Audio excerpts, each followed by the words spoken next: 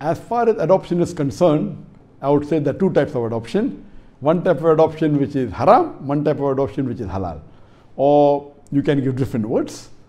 I would say that the legal adoption in which you give your name to the adopted child, that is haram, that is prohibited. Based on the verse of the Quran of Surah Ahzab, chapter number 4 and chapter number 5. Surah Ahzab, chapter number 33, verse number 4 says that your adopted sons are not your real sons. The next verse, verse number 5 says, call them with the name of the real father, that is better for them. If you do not know the name of their father, then call them as your brother in faith.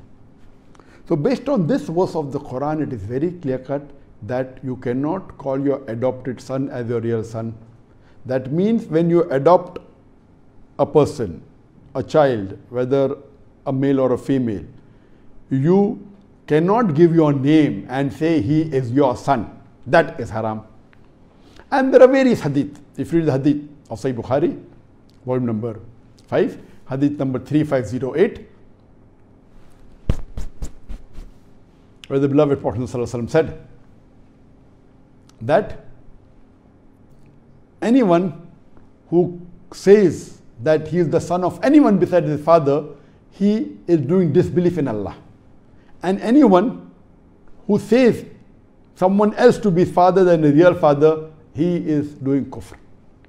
A similar hadith is repeated in Sahih Muslim, volume number 1, hadith number 217, where the beloved Prophet ﷺ said that anyone who calls anyone besides his own father as his father, he is disbelieving in Allah. He is doing kufr. So based on this hadith and the Quranic verse, it is prohibited for a person to legally adopt. That means you get someone who is not your child and give him your name and say he is my son. That is haram.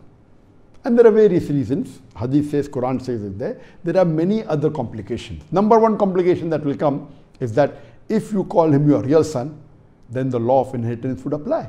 And imagine you have no children and you adopt a child, and if you die, your wife will get half. Because the Quran, Surah Nisa, chapter 4, verse number 11 and 12 says, if there are no children, your wife gets 1/4. If there are children, she gets 1/8. So if you legally adopt someone and give him your name and call him your legal son, then your wife, instead of inheriting 1/4, she inherits 1/8.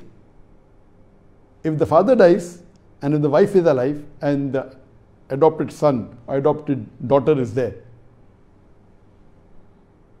then if the wife dies and the father is alive, the husband is alive.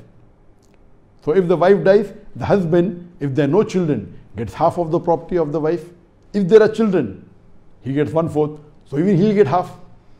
If the mother is there, if there are no children, mother gets 1/3. If there are children, she'll get 1/6. So by adopting the child, you're making half the inheritance of the husband or the wife. And your mother's inheritance also becomes half. So legally it will create problems.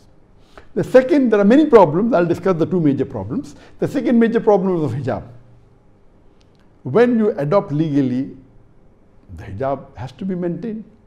You adopt, but if you adopted a girl, the girl grows up, the father, even though he may say that she's the daughter, he has to do hijab once she becomes an adult. If he has adopted a boy, when he grows up, he has to do hijab with the so-called adopted mother. You cannot say that she's my mother. Hijab has to be maintained. If suppose after adopting that child, if there is one more child born in the family, and if the person is the adopted son, if you have a girl that is born, they are not brothers and sisters. There has to be hijab between them. There are many other problems also. But when the Quran is clear cut and the Hadith is clear cut that you don't call your adopted sons as your own sons and call them by the real fathers. So legal adoption is haram. So what type of adoption is permitted? Rather, I would say the halal adoption, or rather calling it sponsoring an orphan, is a better safe word, is not only permitted, it is mustahab. There are many verses of the Quran, there are many hadith in which Allah says that help the orphan, take care of the orphan. So if you get an orphan to your house, give him your fatherly love, give your motherly love, but don't give your name. That is not only permitted, it is mustahab. Or you sponsor a orphan in the orphanage, take care of all the expenses, no problem. Even if you get home, no problem, but don't give your name. So if you get a child home and see to it that he continues with the father's name if you know. If you don't know, then call him brother in faith, but don't give your name. That is permitted. Not only permitted, it is encouraged. But you have to be careful of certain things. In this case, since you have not given the legal name, he will not inherit anything from inheritance unless you bequeath. Because Islam gives permission that a person can bequeath maximum 1/3 of his wealth.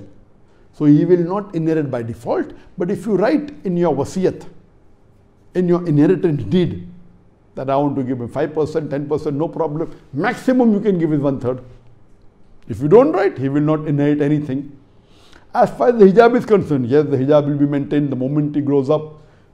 You'll have to maintain. If it's a girl you have adopted, the father has to do hijab with the girl. If it's a boy that's adopted, the mother will have to do hijab with him.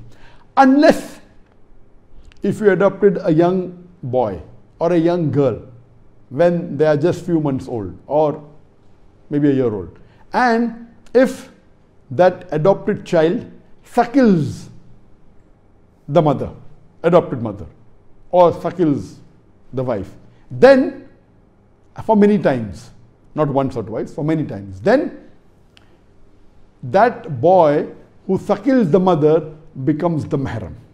In this case, hijab need not be done because that boy, when he grows up, it is prohibited for him to marry the milk mother. And if it's a girl, milk mother is prohibited, even the husband of the milk mother is prohibited. So here the hijab is not required to be done. If there are any children born after you suckle the adopted child, yet hijab need not be done because your child would be the milk brother or sister of that adopted child. You have not given the name, but since the suckling is done, the hijab may not be maintained. So the hijab can be relaxed if the breast milk is given by the mother who is adopted. If not, then hijab has to be maintained. So there are various issues that are there. Adopting a child is, mashallah, a great blessing, but it is also dangerous. Now when you adopt a child, whatever wealth that orphan has, you have to take care of it, keep it safe, do not spend it. Preferably, if Allah has given you the wealth, you spend your wealth in taking care of the orphan. But if you have no wealth and you're absolutely poor and you want to take care of that orphan, and if some wealth is there, you can utilize the wealth of the orphan as long as it is spent only on him or her. And see to it you are accountable. Don't squander wealth at all. Because Allah is very clear cut. Allah says in the Quran in Surah Nisa, chapter number 4, verse number 10, do not eat the wealth of the orphan. If you do that, you're eating fire in your belly and you will be put into the hellfire. So, adopting a child, as long as you don't give the legal name, and taking care is a great mustahab. It is a great sunnah, but also it is dangerous. You see to it that you take care of that orphan. See to it when the orphan grows up. If it's a girl, get her married to the right person. If it's a boy, also get married. All this, it's a responsibility. In fact, taking care of an orphan, you have to take more precautions, more than your own child. Because the own child you can relax, you are the mother, you are the father. But for the orphan, it becomes your duty that you treat them well. If you ill-treat them, there's a great sin. As far as the children are concerned, it's a different issue altogether. So if you're adopting a child and not giving your name to that child, it is not only permitted, it is mustahab, but be careful. You take care of that child, give your love, treat them very well, treat them better than your own children. Then it will be a great blessing for you. So there are two types of adoption. Legal adoption, giving your name, it's haram. But adopting without giving your name, or rather calling it a sponsorship, whether you get them to the house, it is not only permitted, it is mustahab, but take care that you give them love, affection, take care of them, take care of the property. When they grow up, give it to them. If you do all these things, you will be doing one of the great mustahab act, and Allah will reward you to a great deal.